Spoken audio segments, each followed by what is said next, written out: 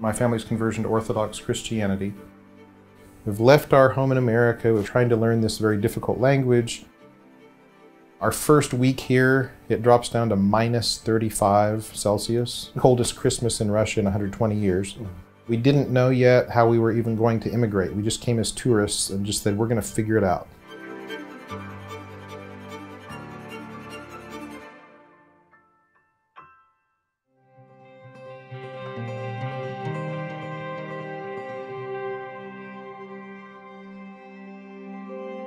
I think it started out not as, researching some place to move or even knowing a lot about Russia.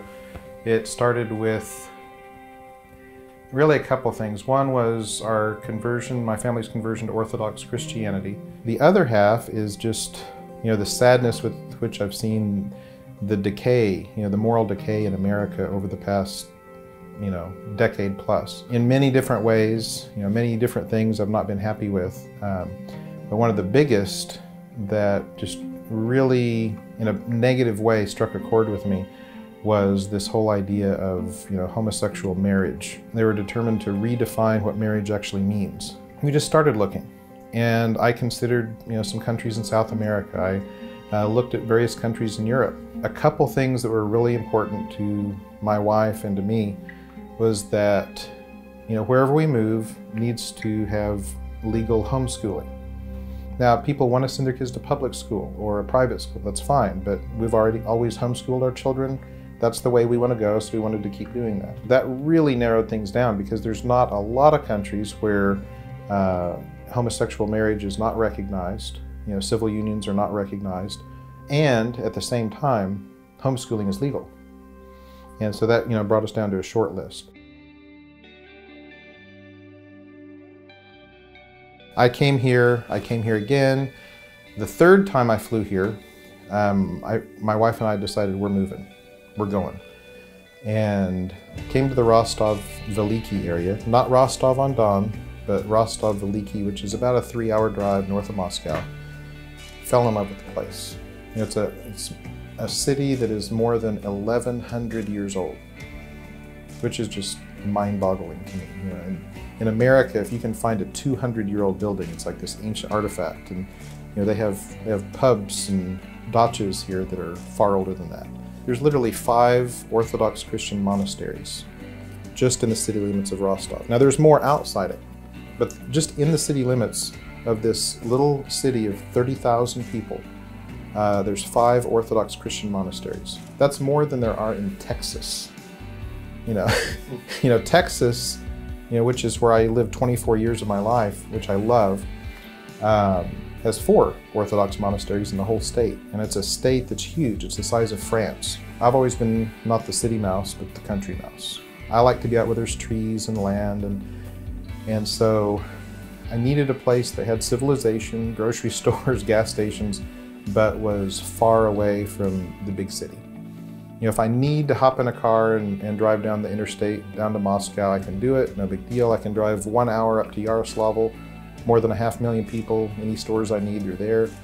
But just for my day-to-day life, I like the slow pace. I like living on an acre of land, having a tractor, planting a garden, and just being able to live our lives quietly and in peace. We're in America. We had several acres of land and about a 2,000 square foot house. Now we have 1 acre of land and a 1,700 square foot house. So it's not bad.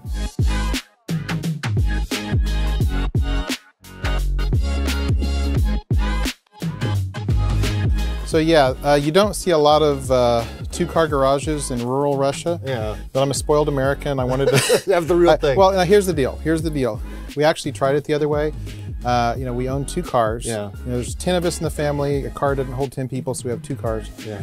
And we've spent the last few Russian winters realizing that in Russia, winter is not something that happens for a couple of weeks and you deal with it. Yeah, it's months. They do winter professionally here. Yeah. And so, literally months of scraping ice, brushing snow Speaking off. of professional, I just wanted to say, yeah, this is it's a real deal. Not too useful in Illinois or Texas, right. That's for sure. That's the real deal. Wow. proof that we're in rural Russia, but that we're here in the 21st century. Yeah. You look and it just looks like this normal Russian dacha and stuff, but then you see this 2-car garage with electric garage door. Well, here is this old building. They started building with logs, finished out with some, some older wood siding. It's been sitting here for years. And then here's this giant, like a satellite dish, And that's because instead of turning this into a banya/sauna, I turned this into my office. This is where I teach a lot of my English lessons online via Zoom. And so I have a separate high-speed internet connection to my office. Wow. It is like working in a banya. That is great. Yeah, so just this wonderful little wood room. I've got a couch out here, a small library, little fridge with some Cokes in it. Printer. I set up my laptop over here on this big old homemade desk. We've got the high-speed internet coming in.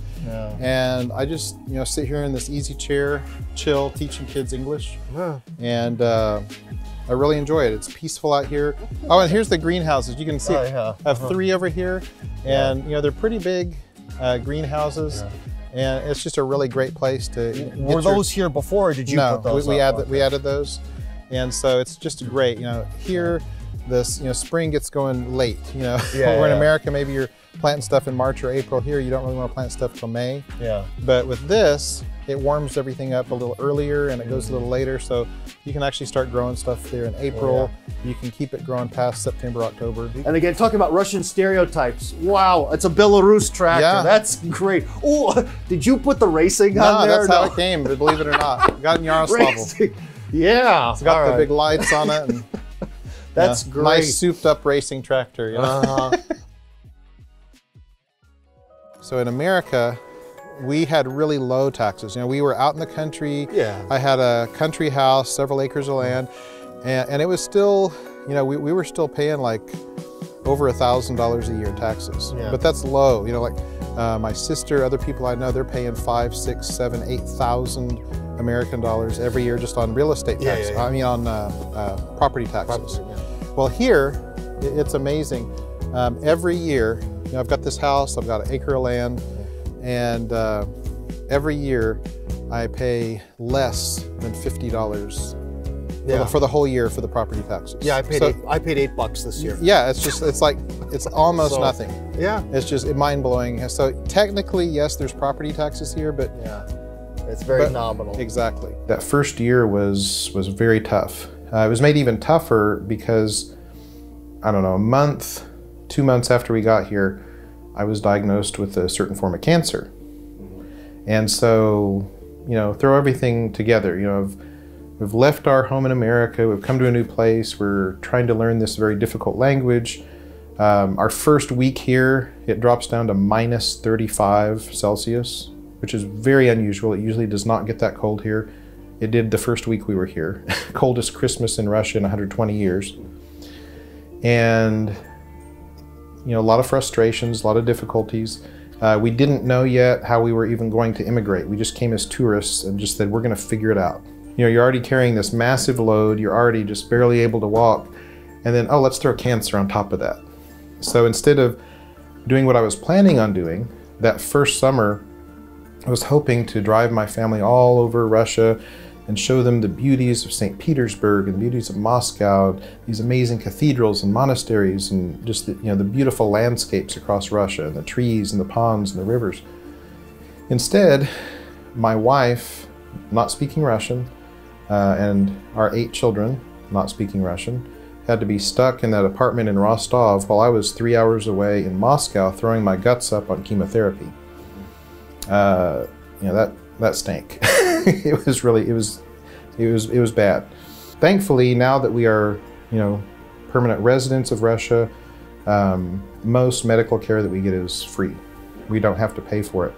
But, even if for a short period of time, if you do have to pay for it, and even if you get hit with something major, like cancer and surgery and chemotherapy, it would break your back in America versus here, it's just a pain, but it's doable. For the surgery and the 3-week hospital stay, I paid a total of, I'd say, less than $1,500.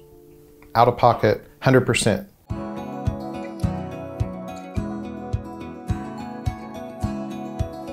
While in America, I was a computer engineer for 20 years, close to 20 years.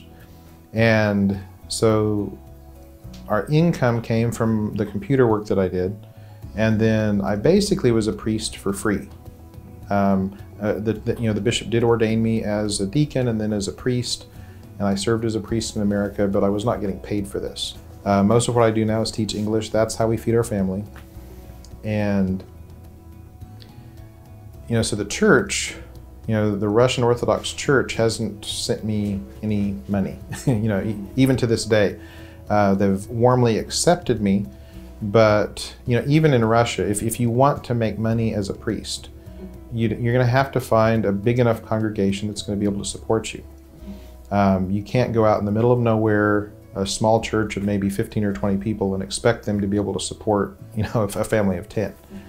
And so, perhaps if I lived in Moscow, then they could put me in a church where it would be feasible for that to be my only job. But out here, we're basically doing the same thing that we did in America.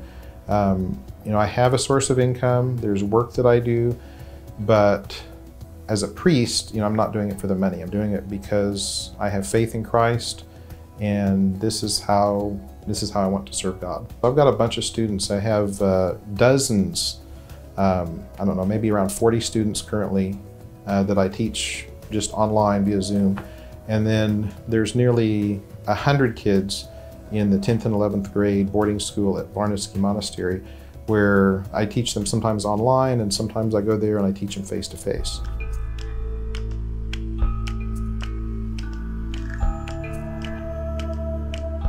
Well, like I said, Rostov-Veliki, population about 30,000 people. There are 5 incredible Orthodox Christian monasteries, and this is one of them. This is Varnitsky Monastery, and this is surprising to a lot of people. It's actually the birthplace of St. Sergius of Radonezh. Oh, I see. That's our patron saint of this podcast, and patron saint of much more.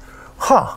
I didn't even know he was born here. Yeah, He when he was a little older, his family moved to Radonezh, but he was actually born right here. In fact, his parents, the icons on each side of the archway right there, Saints Kirill and Maria are his parents. And so, anyway, on the right here, see this big red cathedral here? Yeah. That big red church, that's approximately where their house was 700 years ago. Oh. So, I don't know how they keep track of that, but I'm impressed. They have an incredible Orthodox Christian school here. So here in Rostov, you can go to public school, you can homeschool, or you can send your kids to the Orthodox school here, which is free of charge. They don't charge for it. And the final 2 grades of high school, 10th grade and 11th grade, is a world-class boarding school for boys. It's unbelievable. They send boys here from all over the country. They test, the best ones get to stay here. And it's almost like a prep school. A lot of the boys that complete their studies here end up going straight into seminary and going through flying colors. A number of them are already clergy in the church now. And so for those 2 grades, 10th grade and 11th grade for the boarding school, I come here and I teach English. Nearly 100 students.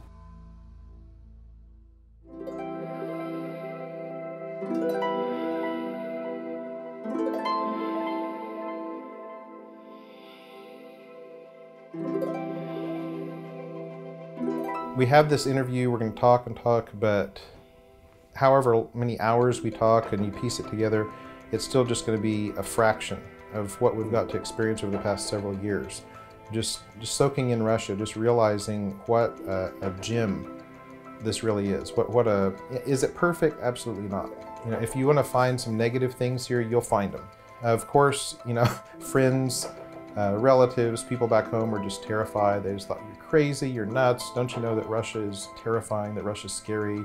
I'm afraid, something's bad going to happen. So I started taking photos. I just, go to a gas station. I go through a grocery store and take pictures, and just simple, normal, everyday things.